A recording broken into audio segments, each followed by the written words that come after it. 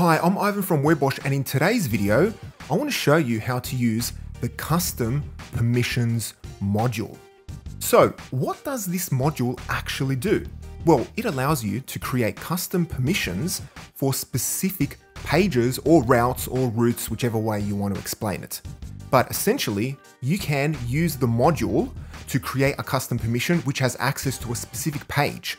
And then you can assign that permission to any role.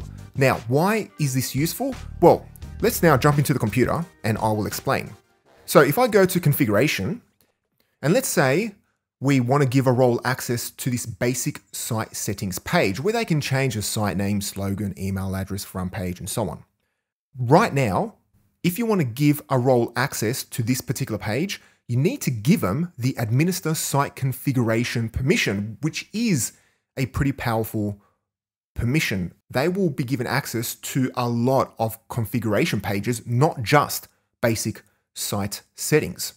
So we can use custom permissions to create a specific permission just for this page, and then assign that permission to any role, and they will only be able to access this specific page. So to learn more about the module, just head over to drupal.org/project/config_perms.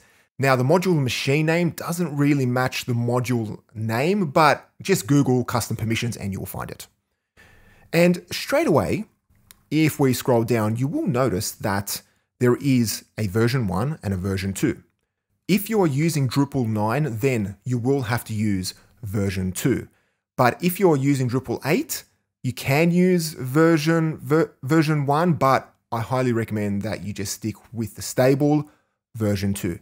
Now, the other big difference between the two versions is that if we scroll up, it actually mentions it here, that version 2 uses routes. And that's why in the introduction of this video, I mentioned routes, whereas version 1 uses paths. So if we click on this example here, this is a screenshot, I believe, of probably Drupal 7, but it shows you the actual paths, whereas with version 2, you have to specify the route, which can be pretty tricky to find, but I will cover that for you, don't you worry.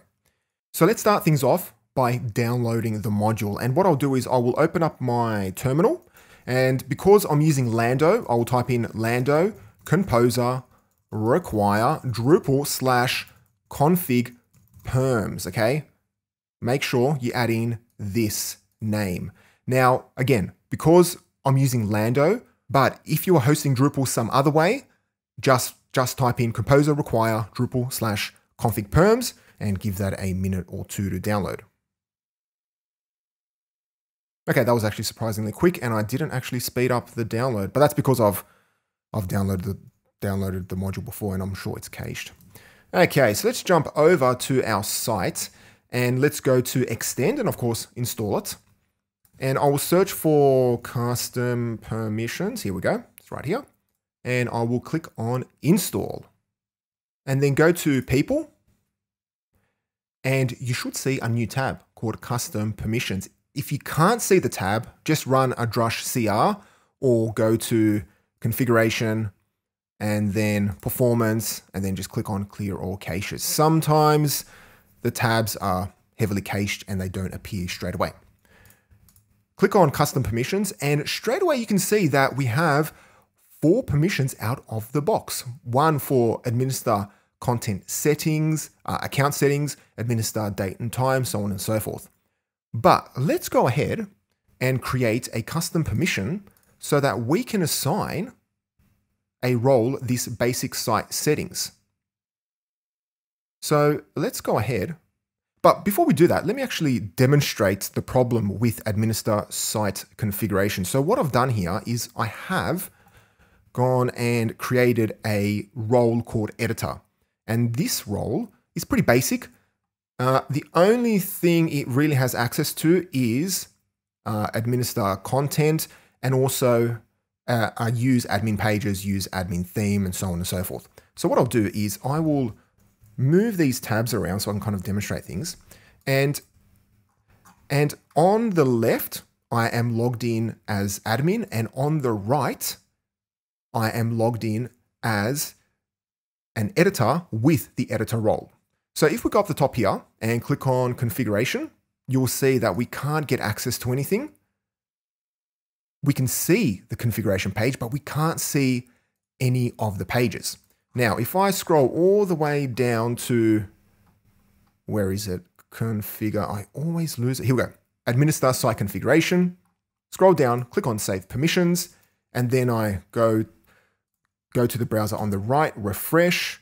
You can see straight away, I've got access to a lot of things, which you may not want to give a user who is just an editor, because you really want to control what they have access to.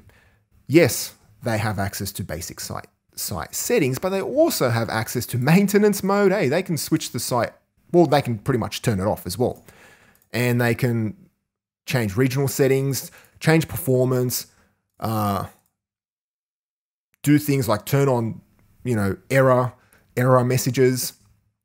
Okay, so that is the problem with using administer site configuration. Now let's fix this up, and let's go. Let me first full screen this browser right here. Let's go back to custom permissions, and let's now create a custom permission for the basic site settings page. So click on add permission, and first you have to give the permission a name. So I will enter in, because I've already done this, I'll copy this across, but you can actually give it any type of name, okay? And I will call this administer basic site settings. You can call it access site settings, it doesn't matter. And then you need to give it the actual route name of the page. Now, this is where it gets a little tricky, because straight away you'll be thinking, well, Ivan, how do I figure out the routes? Good question. To figure out the routes, okay, this is where it gets a bit tricky. What you essentially need to do is go into code, and I'll show you one way. The simplest way is to just look at the code, because Drupal is open source, okay? So just jump in and look at the code. And I do know, and luckily I've got this opened up right here, is that if you search for any YAML file with routing.yaml, this will show you all of the routes. So what you essentially have to do, let me actually try this out. Let's open up a new tab, and let's go here, and let's just copy this path.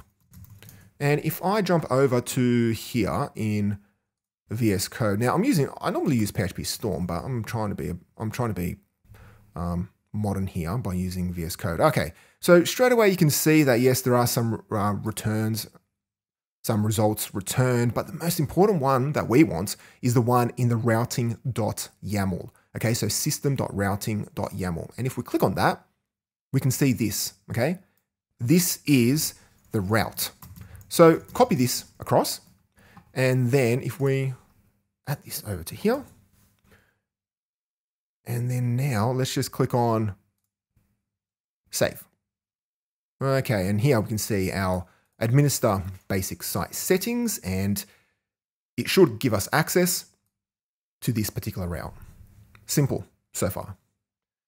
So let's now fix this up. So if we go, let's pop this back to the left, and let's clean up these permissions. So if I go all the way down to, here we go, administer site settings, perfect. Click on save permissions, done. I come back here on the right, and then here you can see we no longer have access to the config pages. Perfect.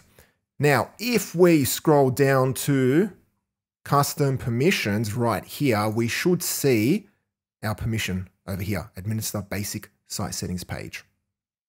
Sorry, administer basic site settings. All we need to do is assign it to a role, just like any other permission, because it is basically a permission. And then scroll all the way down, click on save, and then if we come to the right and refresh, we should see just the basic site settings page, which is exactly what we want. And we can come along here and say, site name, let's change it to WordPress. Let's be a little funny. And we come along here and we've changed the page, the site name, and that's it. Okay, let's just change it back. Now, the final thing I want to show you is another way to find these routes, because previously we looked at the code, okay?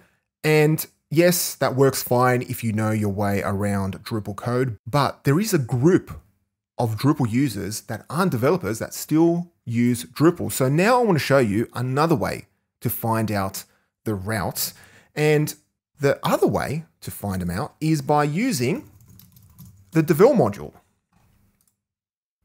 Okay, so this Devel module has a page that lists out all of the active routes on your page, and you can access this page from Drupal's backend, so you don't have to look at the code. So let me just quickly grab this, and I will go to my terminal and quickly download it. Let me just clear that.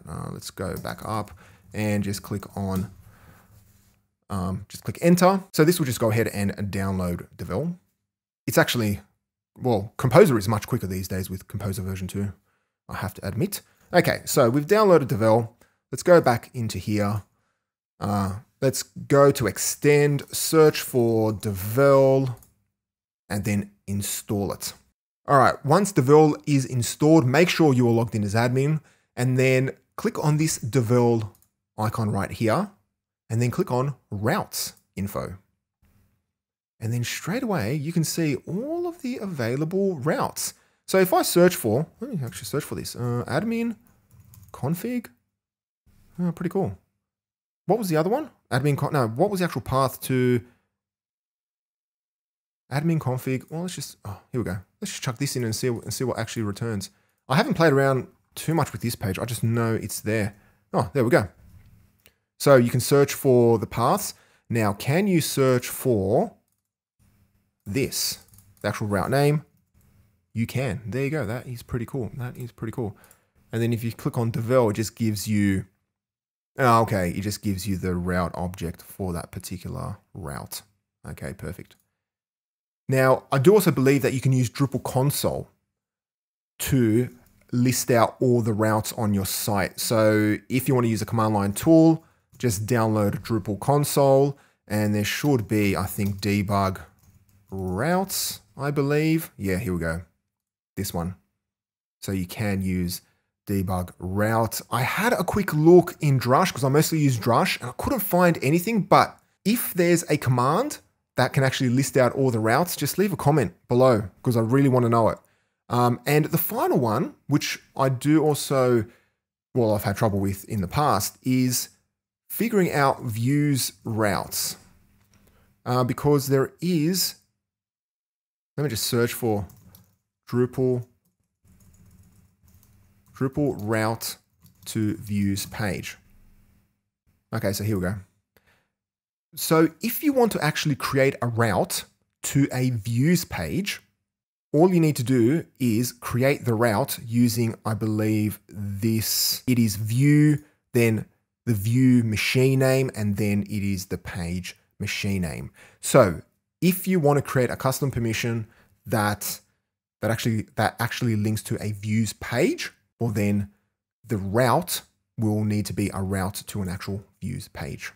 So that is it for this video. I hope you've learned something new, and I really do hope that you find custom permissions module very, very useful. So if you enjoyed what you've seen, don't forget to subscribe, because I have to say that because this video is on YouTube.